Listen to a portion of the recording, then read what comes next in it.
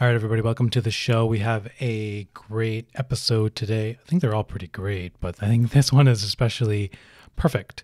And we're going to be talking with Dr. Marina Harris about the topic of perfectionism and also sports psychology and how these things are very much tied together and how we deal with it. So a little bit of an intro for Dr. Harris. Dr. Marina Harris is a licensed psychologist, performance consultant, and speaker. As a former Division I gymnast, she understands the unique stressors affecting athletes and performers.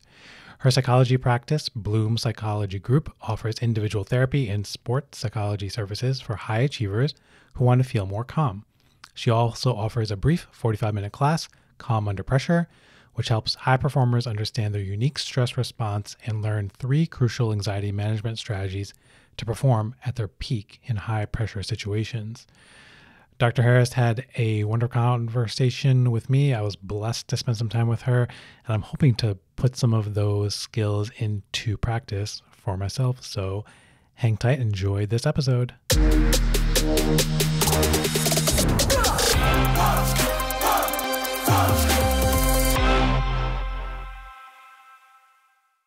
All right, everybody, welcome back to the podcast. I have somebody on the show that I've been wanting to talk to for a while. This is Dr. Marina Harris. I'm going to have her introduce herself, and then we'll kind of jump on in.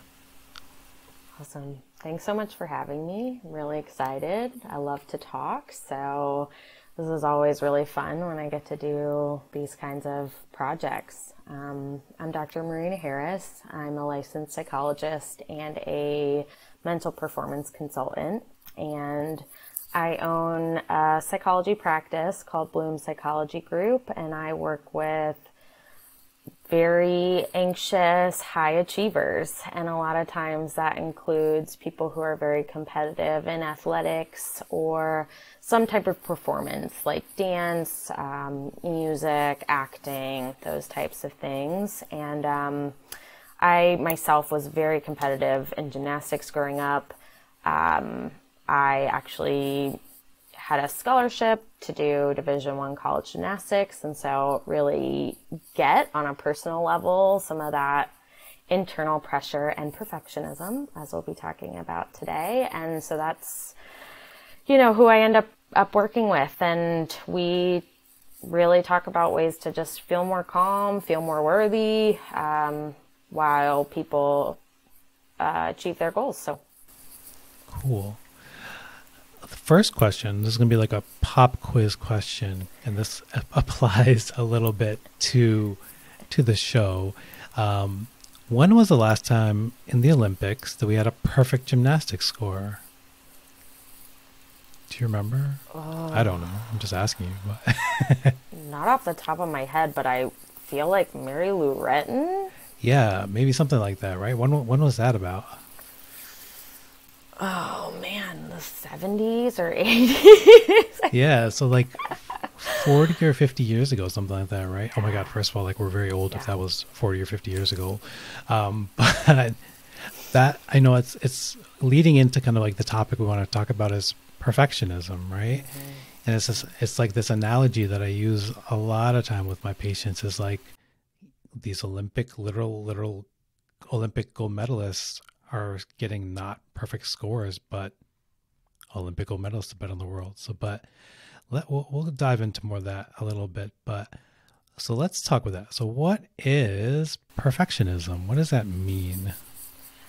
Yeah, I think the term perfectionism is tossed around a lot. The things that we look for, mainly 3 things, is just like very, very high standards. The second thing is sort of judging your self-worth on your ability to meet those standards, which is like totally a trap. And then the third is you get some kind of negative consequence from it. Yeah. How does this show up like in our world, the mental health world?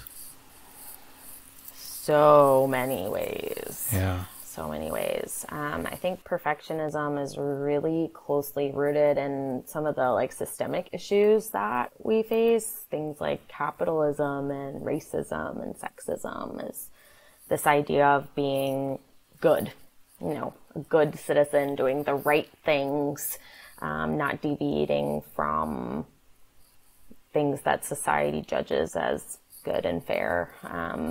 And I mean, we really all experience negative consequences from that. Yeah.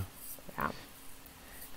And I know you're saying that you do a lot of the work kind of specifically in perfectionism and how that comes about. So what are some common misconceptions about what perfectionism is, what it's not? Yeah. I think a big misconception that people have is sort of the stereotype of the perfectionist is like a young white female, right? One young white thin female. And perfectionism shows up for all of us in many, many, many different ways. And so I think that's a stereotype that's really harmful. You know, a lot of us have perfectionism show up in a variety of different thoughts, behaviors, feelings. And these stereotypes really hold people back from healing from perfectionism. I think the other misconception about perfectionism is that it's a good thing. You know, it's praised a lot. And there's a reason for it. You know, a lot of perfectionists are extremely high achievers. They are the people that get shit done, right? So, for a lot of people, it's really scary and hard to give up because they have this view that if they give up perfectionism, they're going to like become lazy and never do anything amazing again, which is so not the case for these people. Yeah. Then like when we're talking about it, like how does one develop those, right? So when we're talking about like, yeah, how somebody develops perfectionism, where does that come from? I mean, it could be so many different ways. I think, you know, we start with the systemic stuff, right? Is that we all live in a capitalistic society that puts expectations on us as people to do good things, you know, that contribute. And for a lot of people that can show up either in like making money or having families, having a perfectly clean magazine ready house, and those types of things. So I think we get a lot of messages from media and sort of these like higher level factors. And then that trickles down and to parents, family members, friends and peers. And usually the story that I hear from most people is that they were praised for it, you know, growing up. Like these kids were labeled as like the good kids, the smart kids, the kid that they never had to worry about. And then they start judging themselves based on those labels and really take in or internalize this message of needing to always be perfect or needing to always live up to that like vague, very high standard of being good or right or best. Yeah. It's hard, right? Because we, again, like we were talking about before, we strive for perfectionism, right? We kind of push that agenda on people. We push that goal for people, right? Yeah. And then when we don't achieve it, whether again internally achieved or externally achieved or kind of judged by somebody else, like then this kind of failure becomes, right? This all or nothing kind of thinking occurs and happens, and this leads to so many other things, right? So many other things, like the same sort of mechanisms or the things that keep perfectionism going. The same things are found in like anxiety and depression, right? Like this, like you mentioned, all or nothing thinking, you know, those concepts have threads in these mental health symptoms and conditions that we see. And so for a lot of people, if we can dismantle or change some of those kind of core thinking patterns or core behaviors, they feel a lot better. Yeah. Yeah. How what are some types of perfectionism, some ways or some things that show up that you see in your kind of clinical practice and stuff? Yeah. I don't really categorize perfectionism with any specific subtypes, actually. Mainly because everyone has a different story in terms of how their perfectionism shows up. Like I said, I really think about it in those three things that I mentioned before, and really just helping people understand how it shows up for them in terms of their like thoughts and behaviors and feelings and beliefs in their life. And then we work on really acting opposite to that, doing things that undermine the perfectionism. Yeah. Yeah. One of the things that that I was always kind of intrigued by with this topic was like the whole crossover with like a lot of the psychopathology, right? And how much of this is like a character trait versus like a disorder versus like a Right. personality disorder, right? Because we know so much of like OCD and then OCPD, so like obsessive compulsive disorder, obsessive Yeah. compulsive personality disorder, which are kind of colloquially out in the world kind of used interchangeably, but like we know from our clinical point of view, they're very, very different kind of Yeah. things. Very different. Could you, just for those who may be listening, could you kind of explain the difference between like OCD versus OCPD real kind of briefish? Yeah, sure. Yeah. So the way we think about OCD is it has the components of people experiencing intrusive thoughts. And when we say intrusive, it's like unwanted, very distressing thoughts or images that feel stuck. They can't get them out of their head. And then some people develop certain behaviors or things that they do in response to these intrusive thoughts in order to try to get them to go away or minimize them. And so, for example, how we think about like classic OCD, right, is someone might have an intrusive or very distressing thought that a loved one is going to die.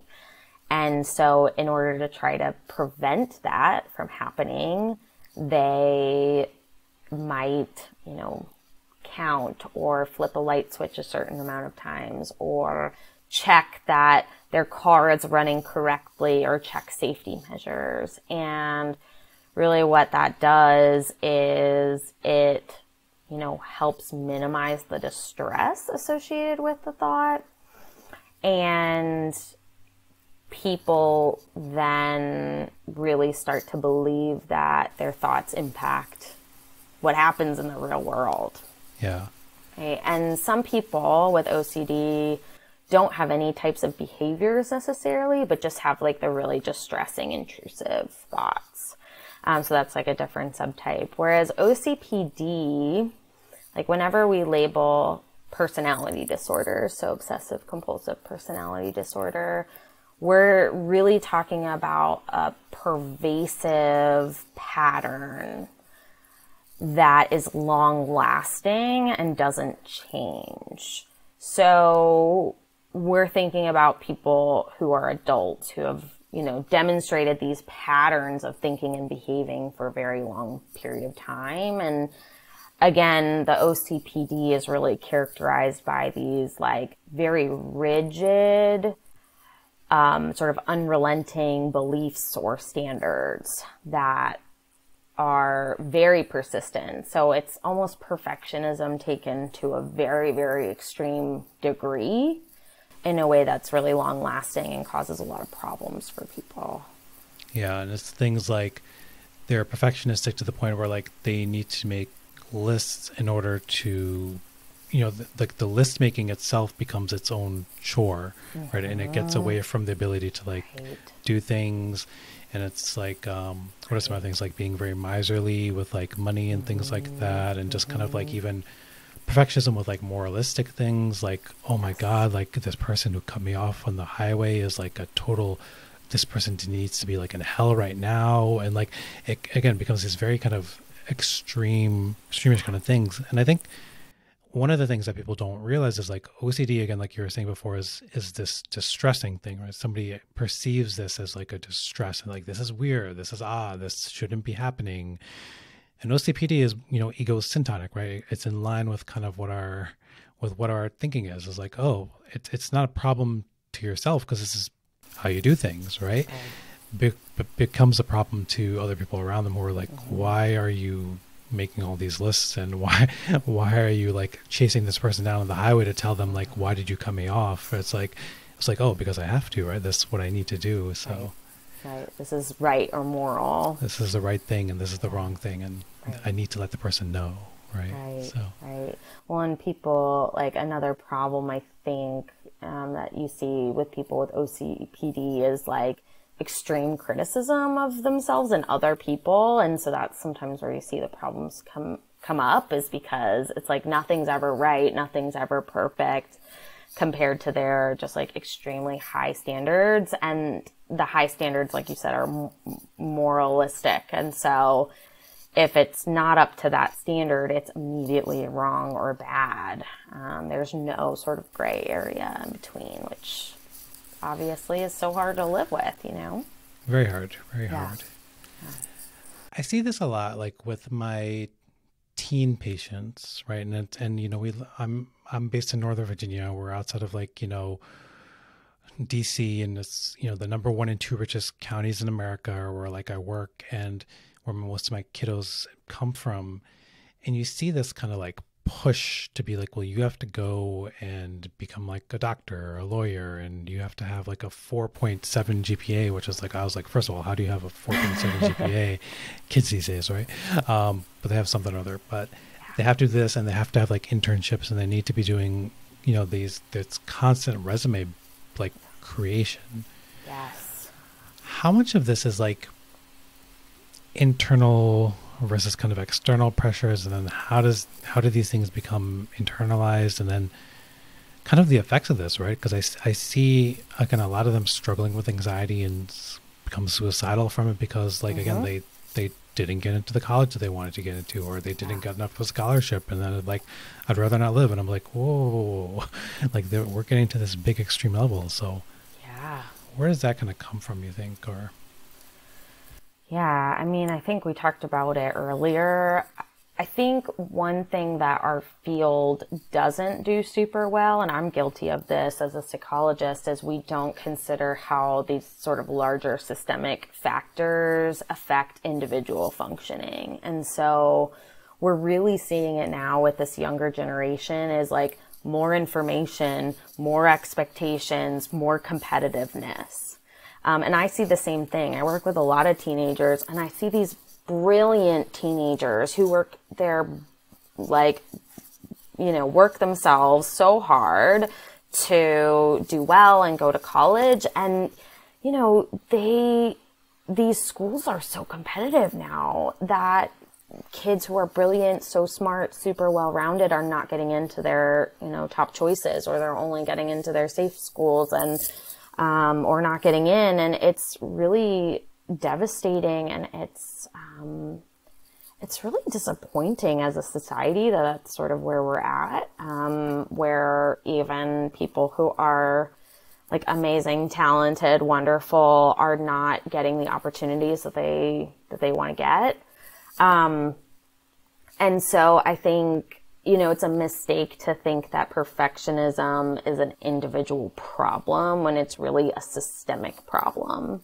And obviously, as individual providers, you know, we're treating the individual. And so there is a level of work where we do, it's like, okay, let's think about this differently, or let's like give yourself compassion and all of those great things. But we also need to understand that society right now is not taking care of its youth by setting up these like really unrealistic expectations for them.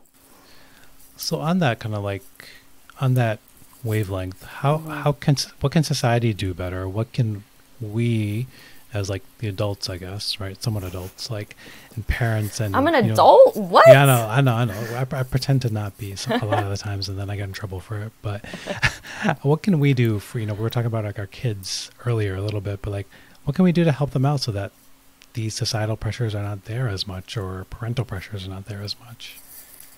Yeah, I mean, these are obviously small examples, but things like encouraging your children to derive their self-worth from their inherent self, right? And not their achievements. Avoiding labels of like, oh, you're so smart or you're so good, and more commenting on the process of things that kids do. Like, wow, I know that, math was something that didn't come easily to you, and I just saw you work so hard throughout the year to stay on top of things and study for tests, and like, I'm so proud of you for putting in that effort, right? So things like that are not related to just the end goal or achievement, but we're actually encouraging our children to focus on the process of things. And the other thing, this is getting a little into parenting, but the thing that I always want to tell parents is that your kids watch everything that you do. They pick up on everything. And so if you're not doing this with yourself, they know about it and they internalize it. So not making comments like, oh, my house is so dirty, I need to clean it, and that makes me a bad mom. Or, oh my gosh, Karen's kids have beautiful snacks, or whatever it is. Like, not comparing yourself to other people and not comparing your kids to other people are the little things that we can do to model to them how we, strive less for these like high unrealistic standards. Damn, that Karen and her snacks. They're the perfectly rolled up ones, like they come in the little bento boxes, like on Instagram, and like, Yeah. very healthy. Nothing's packaged, right? Except like nothing's Right. packaged in plastic, and no, Right. that's okay, right? We can. Sometimes it's okay to send the kids to school with like leftover pizza wrapped in aluminum foil and a bag of chips, right? It's totally okay. Yeah, totally okay. And like, really good for them to not moralize food as good or bad, right? Like, food is energy, and sometimes food is fun, and that's all it has to be. It doesn't need to be anything that has meaning about your worth as a person. So feel pretty strongly about that. Oh yeah. And I know, like, I mean, one of the things that you're just saying too about like modeling for the parents, or modeling for the kids by parents, like, one of the things that I'm sure that you see and come across is like screen time stuff, right? And it's hard to kind of really enforce or push or talk about screen time limits when we're on our own phones, or when we're on our own computers and TV and stuff like that too, right? So. Yep. And there are lots of, again, moralizing. If you allow your kids to be on screens at a certain age, or if you allow them past a certain amount of time on screens, it makes you a bad parent or you're a lazy parent. And frankly, I think that's a lot of BS. I think a lot of us need to do what works for ourselves and our families. And sometimes that is doing that. Yeah. No, I know that YouTube has played a role in raising my kids, but it's good and bad too, a little bit. Oh yeah, we're a firm Miss Rachel family. So, and you know what? Like, I'll say that I do that with myself. I often feel guilty about giving my daughter screen time, because I know that, there's studies out there about the effects or like the benefits of not having screens at an early age. And certain things happen in my family. Like, recently my daughter has had terrible time with like changing. And the only way I can change her is by, allowing her to watch Miss Rachel while we do that. And I'm sure that there are people out there who are going to say that I'm horrible for doing that. And like, I would so much rather my kid not have these horrific, unpleasant associations with like changing her clothes, because we're fighting the entire time because she finds it like horribly, horribly unpleasant.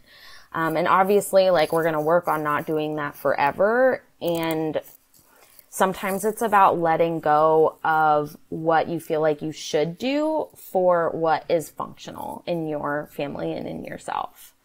Yeah. And I think it's like the discussion as a whole, right, is that everything is individualized. There's nuance in everything. Like there's it's like these guidelines that are out there. It's like they're not law. Like, nobody should be in jail because of this, or in Facebook jail because of like, oh my God, Dr. Harris is letting her kids watch Miss Rachel. Like, no, that doesn't mean anything. So Right, right. Well, and I firmly say that, like, well, and I guess we know from shame research that shame, like the feelings that we have when we feel like we're not perfect or we don't live up to some standard, those feelings thrive in darkness, right? And secret. And so a lot of times we're encouraging people to like connect with other moms or parents who are also struggling and to be vulnerable with people you trust so that you get human connection. And so like in that way, we really have to practice what we preach and do the same thing. So yeah. Don't come for me because I watch Miss Rachel. But even if you do, I stand by it. So No, it's all good. yeah. We've gone through like all the phases of like the YouTubers and like, you know, little Ryan Kaji and the billionaire YouTuber kiddo who plays with toys. But like we've gone through all of those guys too. So yeah. your daughter will get there. Don't worry. How I had something right. It was how do we practice like self-compassion with this? Like how do we kind of forgive ourselves? 'Cause I think this is the clinically when I'm working with people, right? This is the thing that becomes like the like I just can't do it. Yeah. I just can't I can't forgive myself for this. Like if I, you know, take a 30-minute break and even though it makes me feel better, I will have lost 30 minutes of work that I've been able to do and I can't forgive myself for that. How do we deal with that? It is so hard. Yeah. Because I think, especially for perfectionists or, you know, kids who are anxious or depressed, like self-compassion is very inaccessible. Especially when we pair it with like the toxic positivity of like, love yourself, you're amazing. And like, that's just not realistic or accessible for a lot of people.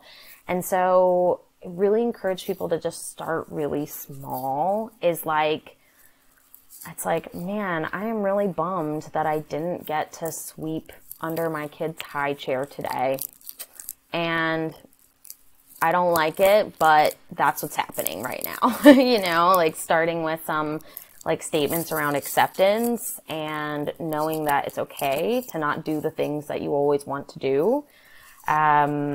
And really working on just challenging those expectations. I recently read a book that I'm obsessed with, actually. And okay. I don't have any financial stake. I just am a fan. Yeah. So it's called How to Keep House While Drowning. I think it's by Casey Davis, who's an LPC. Okay. But the way that she frames it is amazing because the book is about care tasks, right? Like, you know, cleaning, organizing, and how we moralize those things, like how we expect to have a picture perfect home. And if we don't do that, we're failing.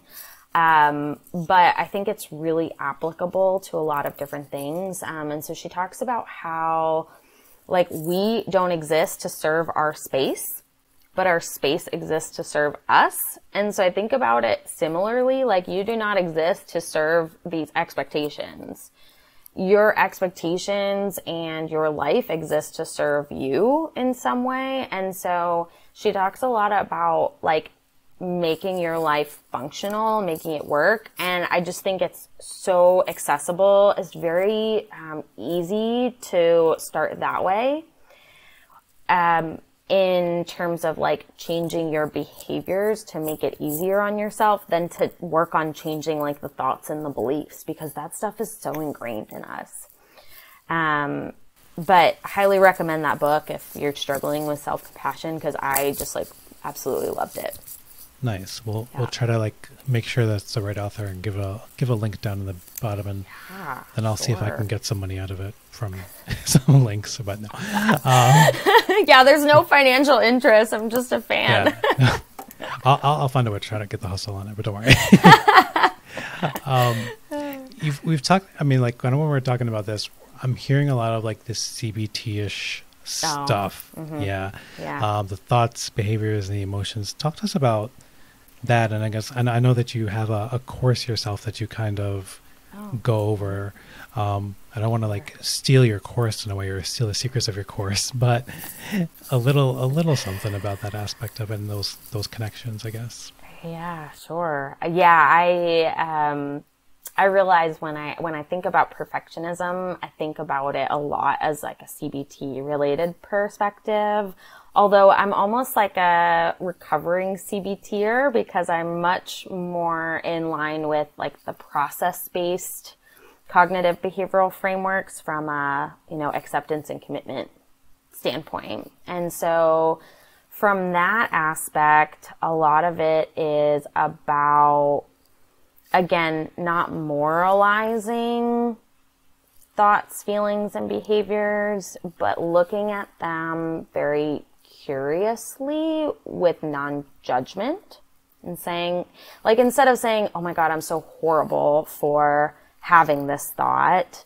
Why do I beat myself up all the time? God, I shouldn't be doing that. Instead being like, I'm noticing I'm having this thought that I'm like really being mean to myself for not wiping under my daughter's high chair. Like, I wonder why that's going on, and just realizing that like they're just thoughts, they're just feelings, that they don't have to cause a ton of distress, right? Just because we have a thought doesn't make it true or doesn't mean that it's going to cause something to happen in our lives. And it's really all about like living your life in a way that is important and meaningful to you. And so like for me having mean thoughts about myself is like not the life I want to live. Like that's not meaningful to me. And it doesn't help me build a meaningful life. And so we really want to think about, again, like making things serve you rather than like you serving the thoughts, or even like, I guess I'll stop there. That works. And then I know one thing that was like also in here was like the healthy striving versus perfectionism. I know we talked about that like a little bit, but coming back to that a little bit more, how do we kind of like work these things and finding the balance between them? Mm-hmm.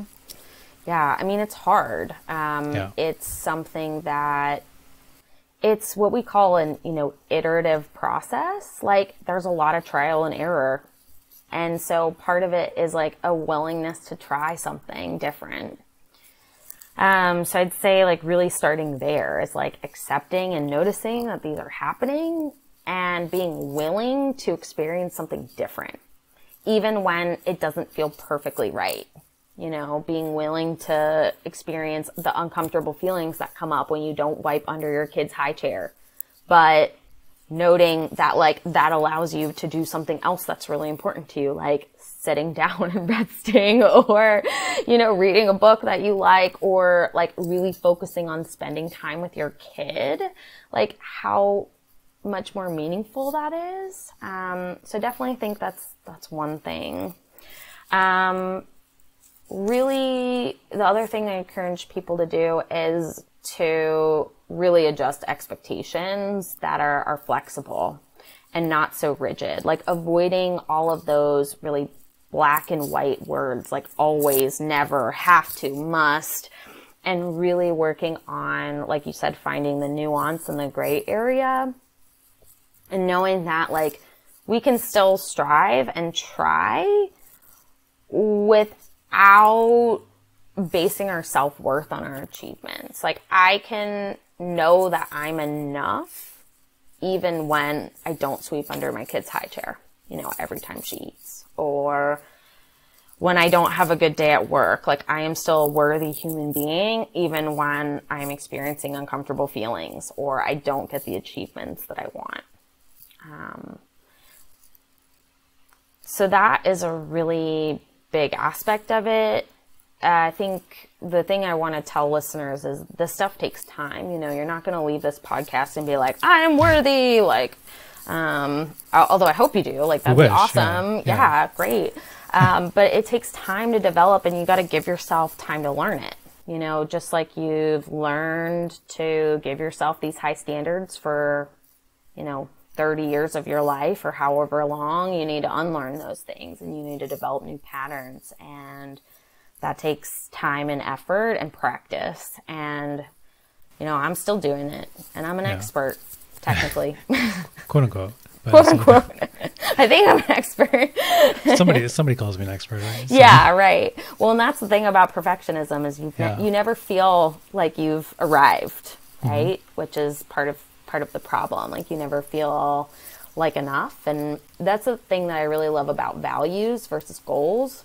Is like you never arrive at your value. It's like going north. You can always go in the direction of north, but you never arrive in the north. But you can always sort of take steps to cultivate a meaningful life and feel good in your life. And a lot of people can't do that when they're married to perfectionism, because perfectionism is like an abusive partner that is really mean, and it's just hard. It's too hard. Perfectionism sucks, right? From that point of view, in regards to like it becomes mean and it becomes terrible. And I don't think you had talked about it a little bit earlier, like it grows in silence almost, or it becomes this thing. And then again, we see so many people who become clinically depressed or clinically anxious or develop like OCD kind of tendencies and qualities and come from it and cope with it in all different kinds of ways, right? Substances or other things that are destructive. And I think it's this, we think of it really cutely, like, oh, perfectionism is like, oh, it's like this quality and it's a trait, but like it can become really problematic when it's left unchecked and really kind of pushed on people so much. And then really, yeah, it really becomes a huge problem. Right. Well, and just like anything, we have a continuum of any kind of personality trait, and perfectionism might fall on the like conscientious, maybe personality trait. And so like, conscientiousness in itself is not a bad thing. It's really when it's just taken to the extreme and then it's done over years and years and years of learning, and years and years and years of beating ourselves up for it. Yeah. One other thing I wanted to mention, a framework that I really like for perfectionism is the idea of learning how to do like bottom up decision making versus top down. And one of my mentors at Duke University taught me this. Her name is Noga Zerubbabel, and she's a trauma specialist, and she's just like an incredible human being who I love. But it's this idea that perfectionism is sort of this top-down process where we start with the rules and expectations, and then we apply them to ourselves really rigidly, like sort of thoughts and feelings and situations be damned.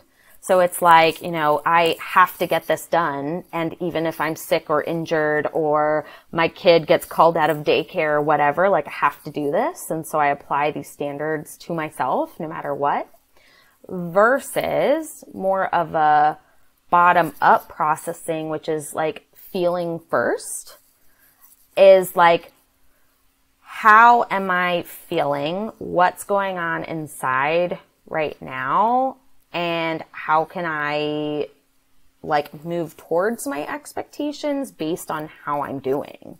So it's really like, okay, well, my expectation for today was to I don't know, maybe like answer 10 emails, but I don't feel great. And so based on that, I'm going to do something else instead, right? So more of this like feeling first, which is extremely alien to a lot of perfectionists.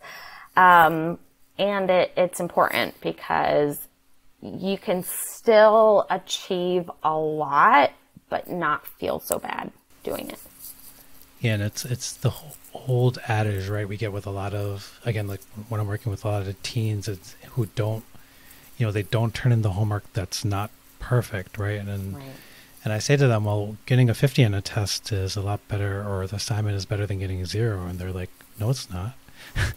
And it's hard to kind of challenge that because it becomes so ingrained, but we're able to kind of, from the outside, look at it and be like, yeah, 50% is better than 0%. So doing what we can do, right? We try to get there and push that as much as we can. Right.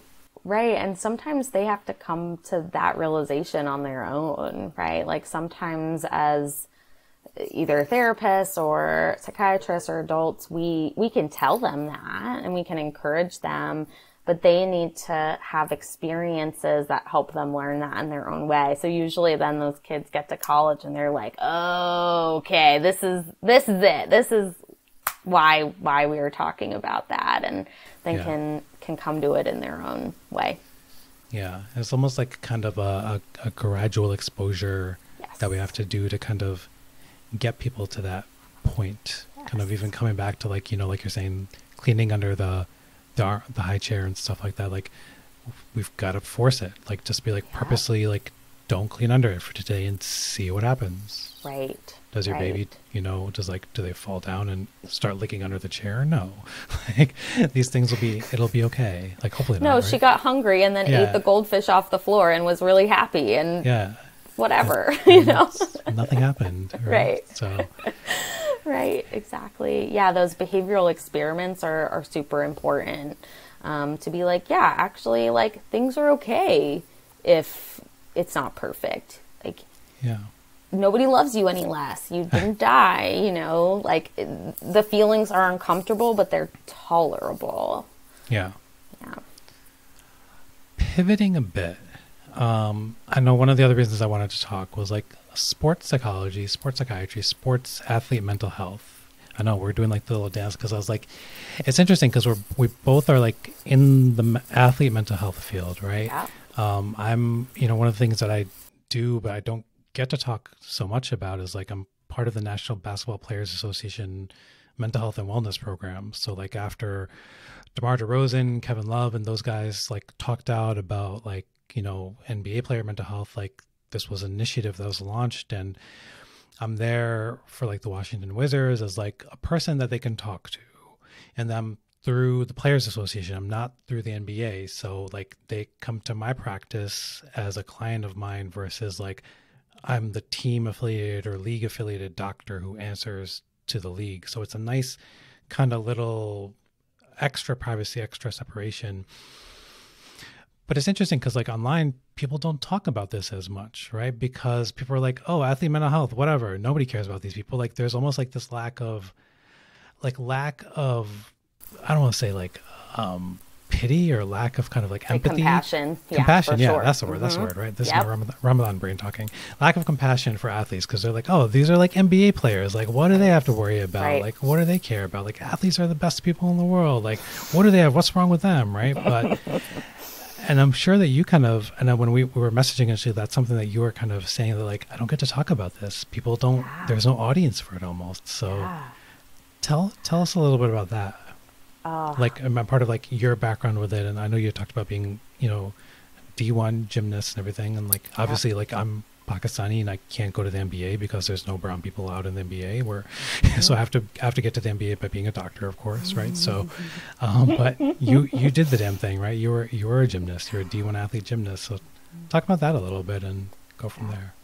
Yeah. I actually was really lucky because I was recruited by West Virginia University and ended up going there, and they have a very rare undergraduate degree in sport and exercise psychology. And I really went there, partly obviously for gymnastics, but that was one of the reasons I chose West Virginia over a different program that was recruiting me because I knew I was interested in sports psychology. We had a sports psychologist come when I was in high school, and I think I didn't take full advantage of it at the time. But I, got started early in my undergrad career, and I had a career-ending injury, actually. So I didn't end up competing for West Virginia because after my freshman year, the doctors were like, you can't do this anymore. And so I ended up getting a master's degree in sports psychology and then doing my doctorate in clinical psych, and just again, like, was overwhelmed time and time again with stories on the news about athlete mental health, my discussion with friends and teammates about how these sort of like sport cultures affected mental health.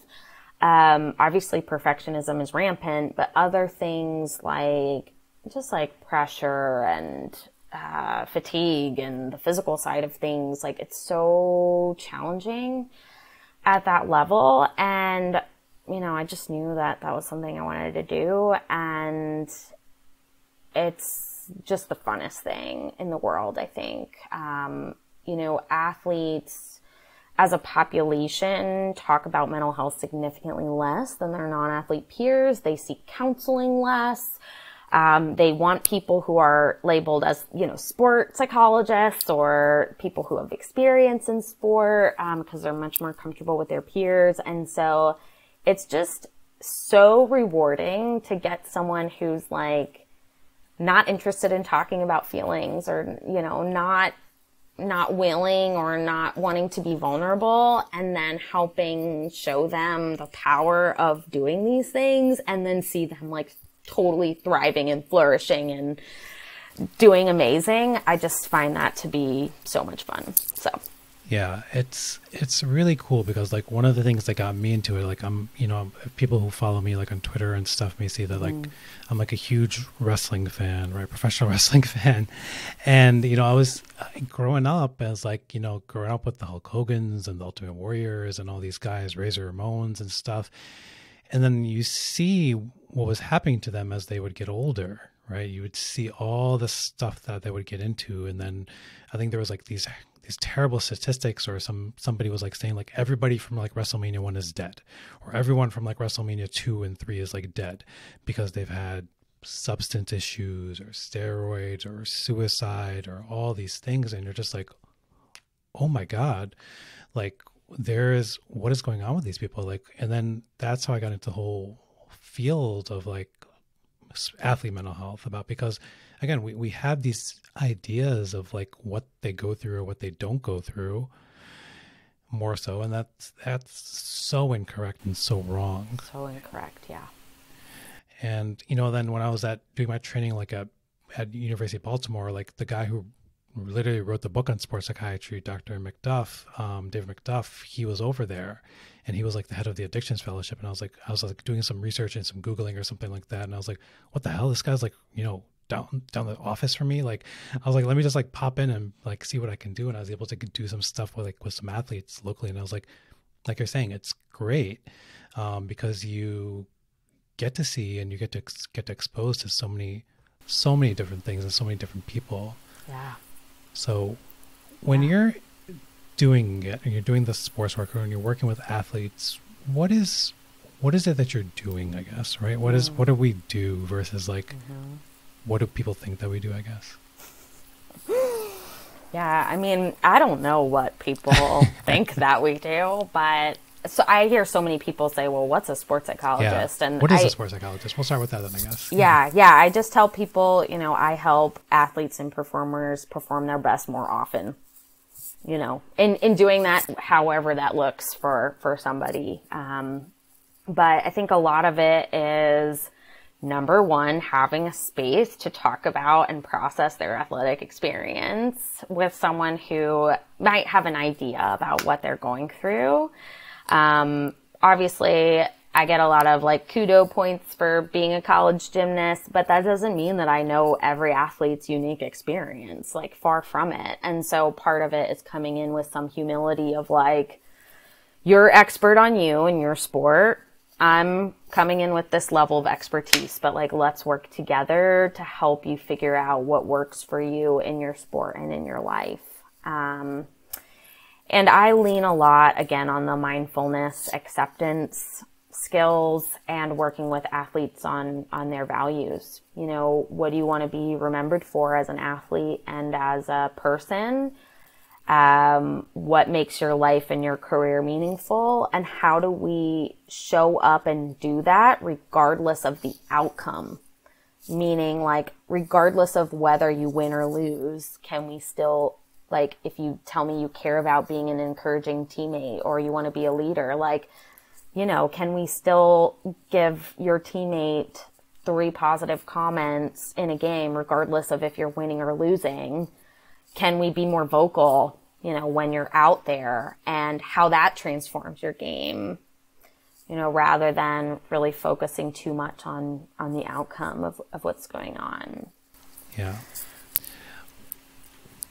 When with athletes too, it's really hard because again, like it comes down to we're being measured by winning and losing, right? You won, you lost, or you performed, you didn't lose, or you performed or you didn't perform, and that's hard because there's this huge toll on people, right? And then we're seeing it more so in the last couple of years with Naomi Osaka dropping out of like the tennis, Simone Biles pulling out of the Olympics kind of aspect.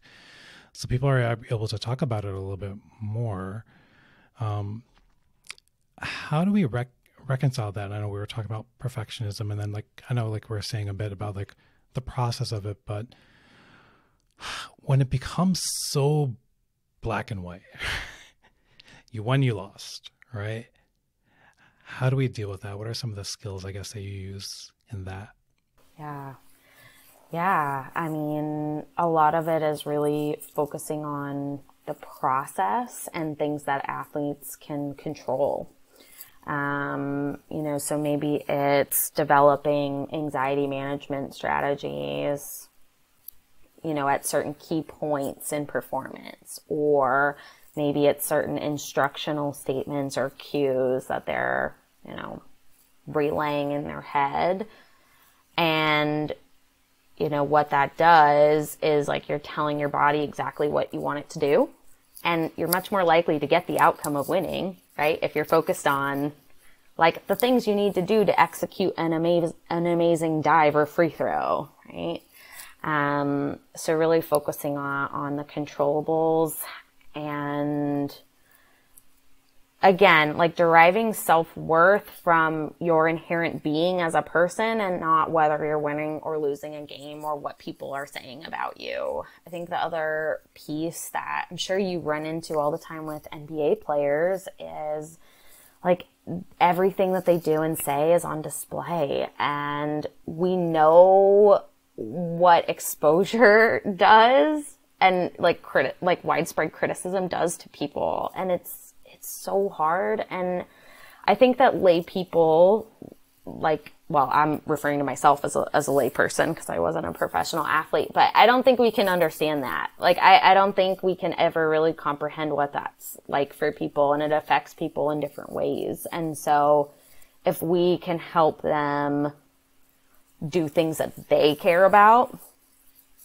and really helping them like unhook themselves from caring about winning at all costs, we can really, really make some changes and get people feeling better.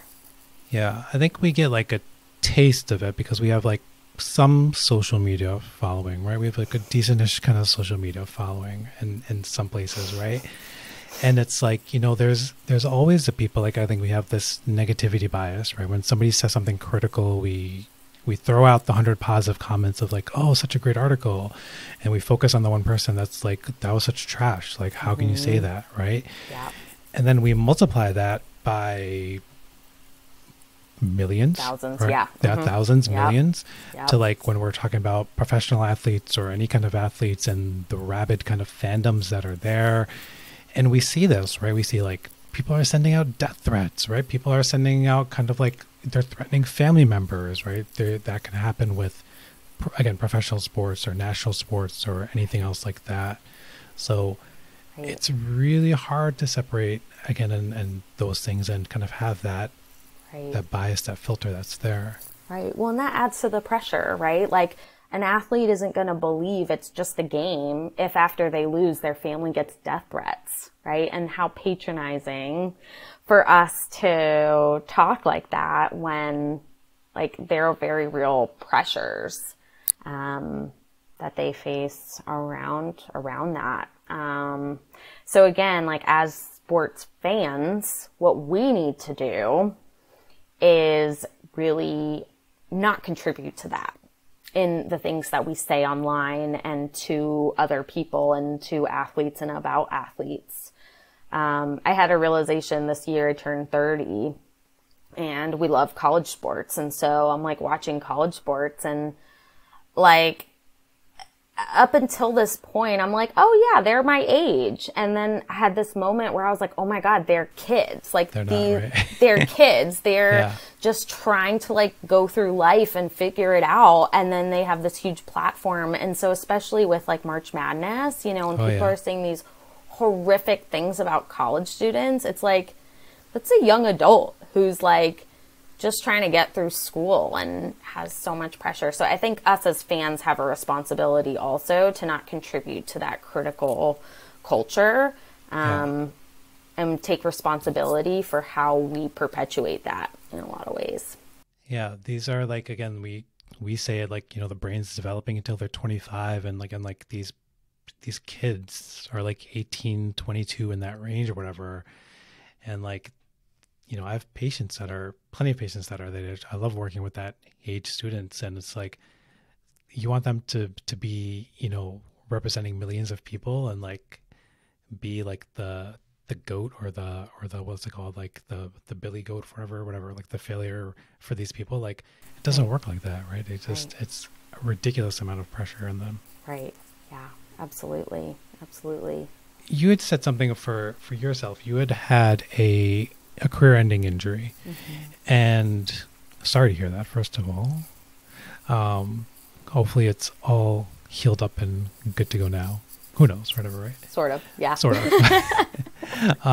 But it's one of those other aspects, right? Is because when you're an athlete, for a lot of people, for fans, right, you're good when you're there, and then when you're not there, you're nothing, out of sight, out of mind, right? And a lot of times, I work with people who have injuries and then they struggle to get back, or they can't come back, or their careers are done. And it's really that development of the person, the athlete as an individual, right? Who are you aside from the athlete?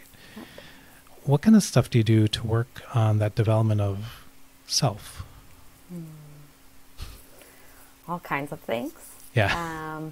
Yeah, all kinds of things. I'll say one intervention I really like is almost to think about yourself as like a pie chart, right? So if you think about a pie chart, there's like 100% of whatever that makes up you.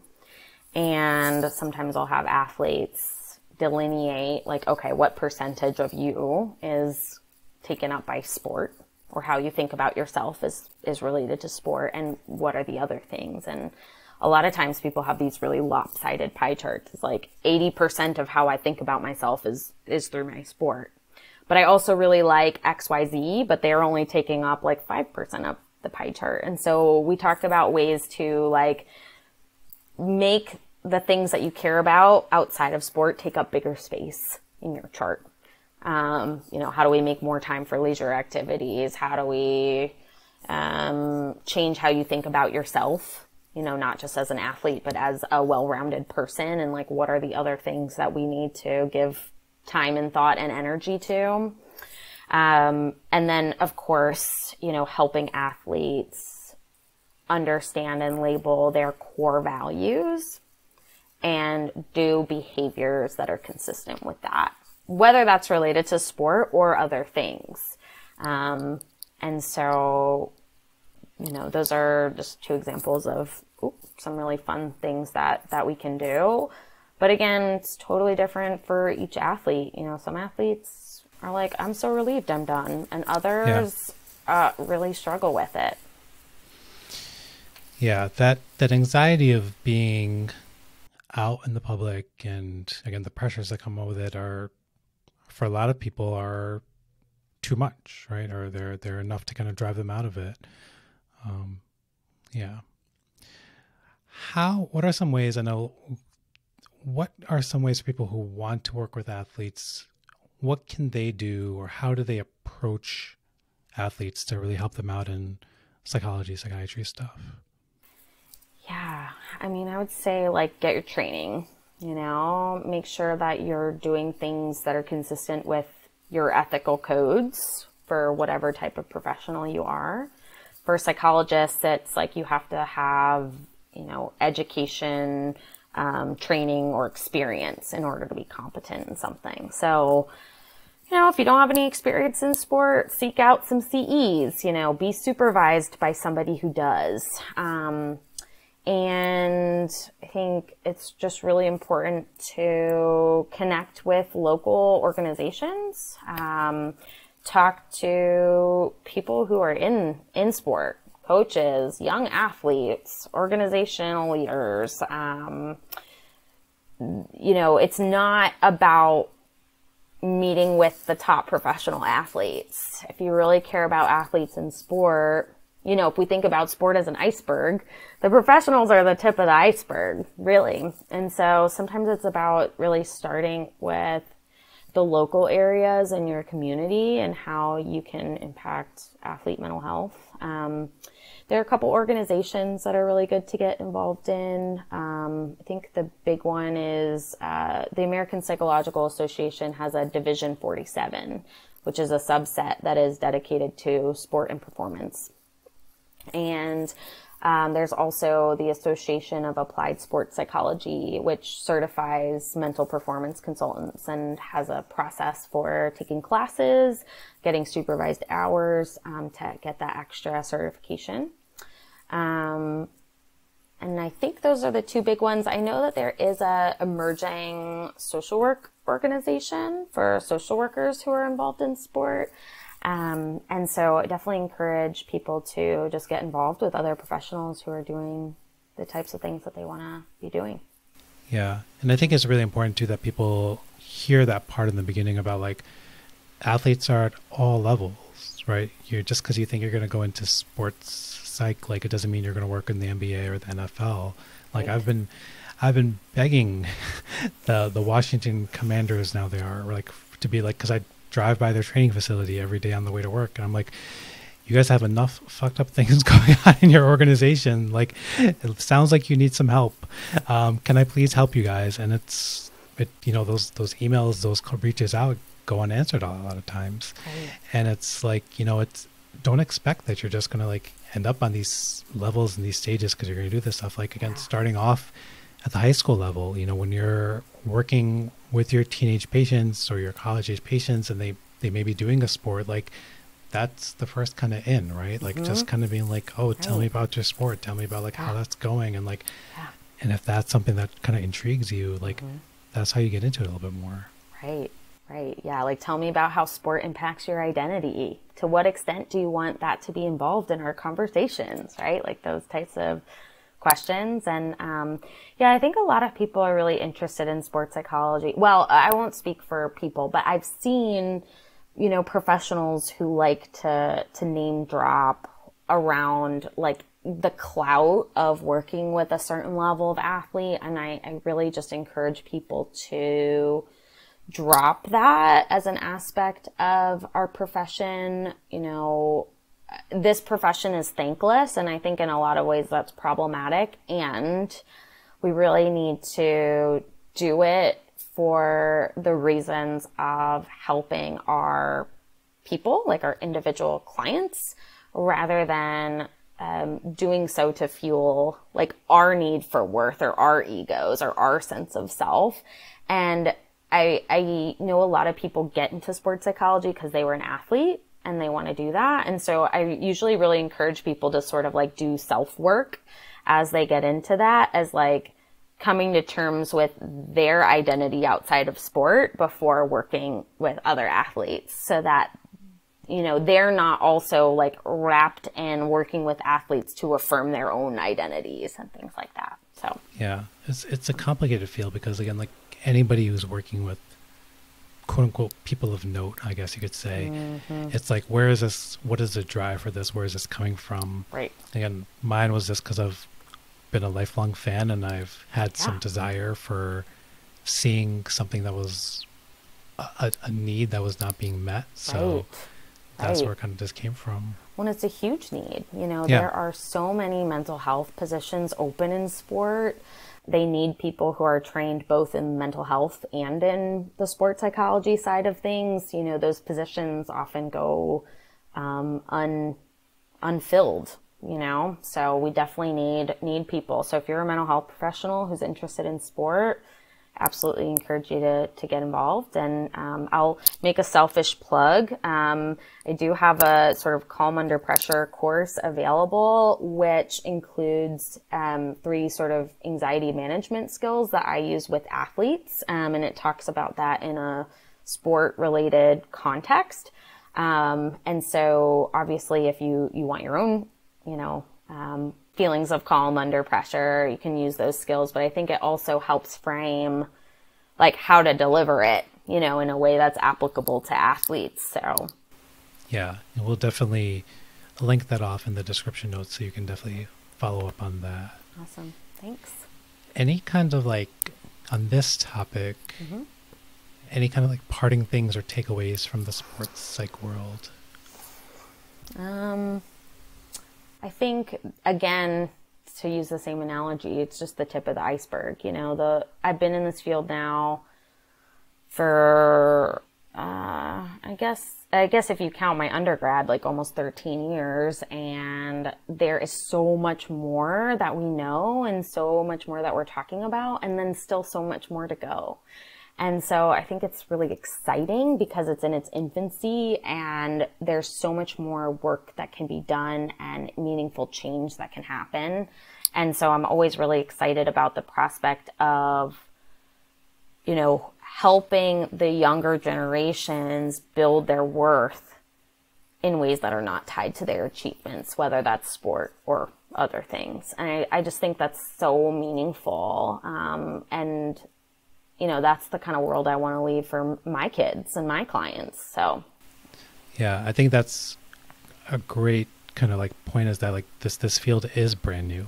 We're making it up kind of as we go along.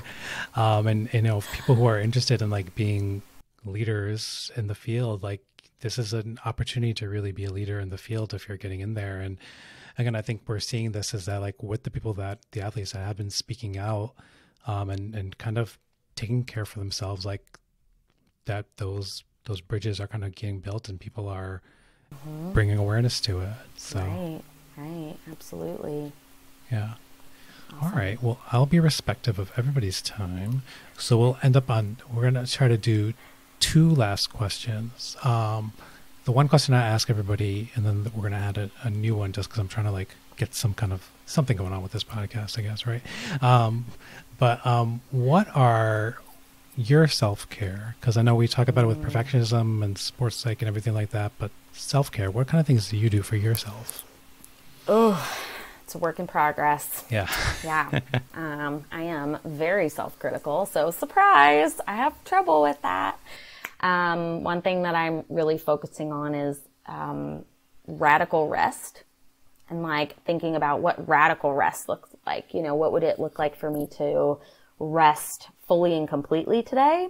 And usually that still means I'm doing some kind of work, right? Because to me, even when I strive for radical and complete rest, I don't really get there because I work as coping a lot of the time.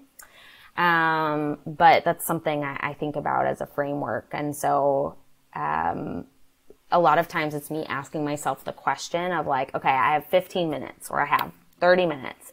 What do I need right now? What do I need most right now? And maybe it's that I need to eat. Maybe it's a nap. Maybe it's, oh, I really need to like get this note done or send this email because that's going to make me feel better later. But also thinking about it, I think this is stolen from the book I mentioned from Casey Davis, is like, what would be a kindness to my future self? And sometimes it's what's a kindness to my right now self.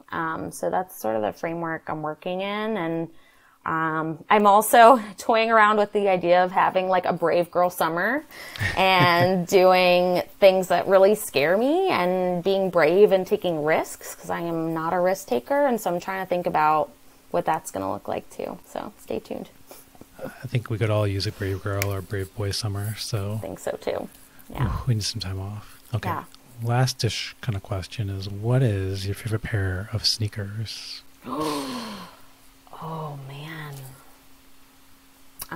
Right now I have like a pair of soda sneakers that have a little zip on the side. Yeah. But I'm not a sneakerhead. We got to make everybody a sneakerhead. So we're trying. Sorry. That's okay. How can, for people who are interested and want to follow along with you in your life and your teachings and stuff, how can we follow along with you?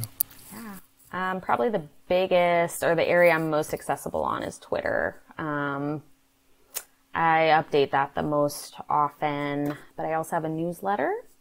It's on Substack, so well, I'll let you post the link, but it's called Bloom Psychology Group Newsletter. I also write a popular blog on Psychology Today called Letters from Your Therapist, and it's all about my, musings about the therapy process. And those are probably the places where I write the most. If anyone has questions for me, you can always contact me through my website. That works. Yeah. All right. Well, Dr. Harris, thank you so much. I know this is like something I think both of us wanted to talk about for a bit. So I'm very glad that we're able to get this, and thank you again. Me too. Thanks so much for having me.